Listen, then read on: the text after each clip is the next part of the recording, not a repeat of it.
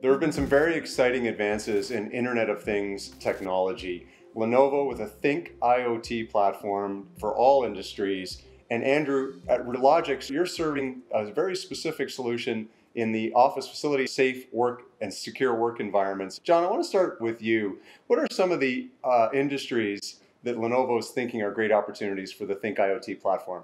One of the lessons that we learned with COVID-19 when it first came to hit us is how much speed became a necessity for businesses.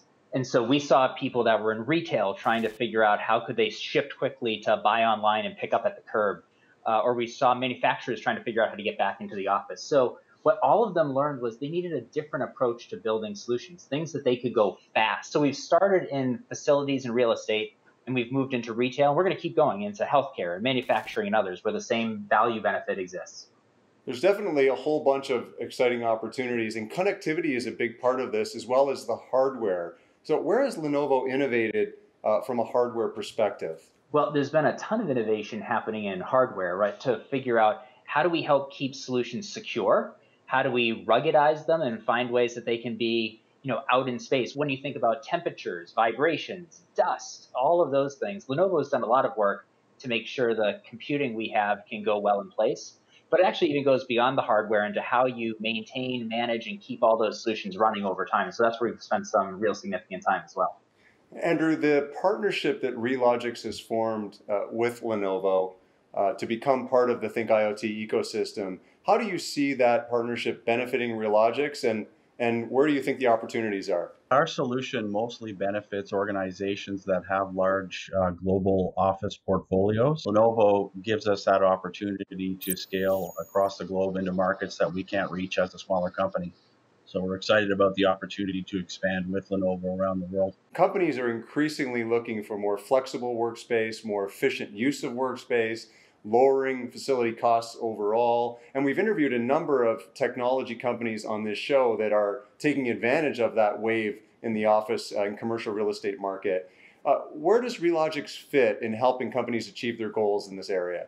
COVID has most definitely been a major disruptor in the commercial and corporate real estate world. Our data over many, many years has shown that office portfolios around the world are sitting maybe underutilized 50% of the time.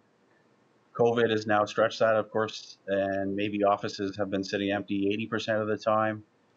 And one of the realities of work is maybe no longer the place you go every day. It's just what you do, and you're doing it now from home and you're working from anywhere. So I think the trajectory we're on is providing maybe the office portfolio is more collaborative in nature. Maybe it's not all assigned one desk per person anymore. Maybe that design makes companies think about running the space that they have far more efficiently than they may have in the past. There's such a tremendous savings opportunity there, and millions, if not hundreds of millions of dollars in potential savings. Consumers and businesses, people generally, are nervous about privacy and security of their data and all the related considerations around network security and privacy. So John and Andrew, I'd love to hear your thoughts on how each of your companies is tackling that challenge.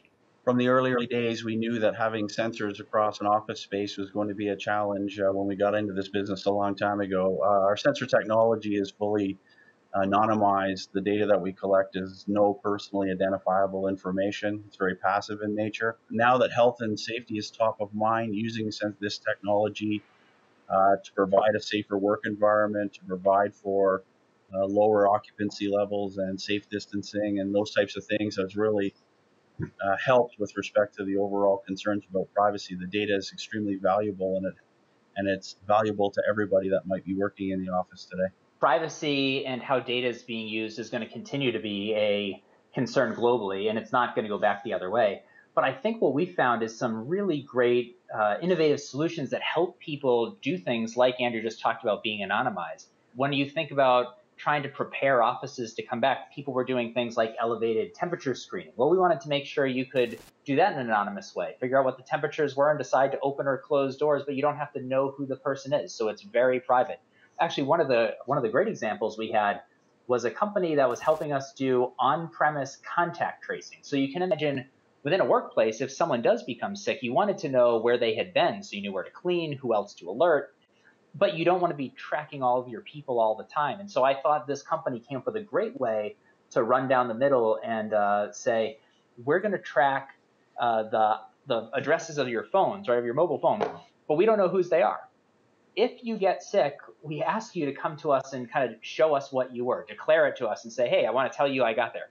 I can then uncrypt your area and see where you've been. And I can tell other people, here's the phone, the other numbers that it was near. Go check yourself and see if you were there. So it actually preserves privacy, yet still creating an opportunity for safety. And I think we're going to find many more innovative solutions like that.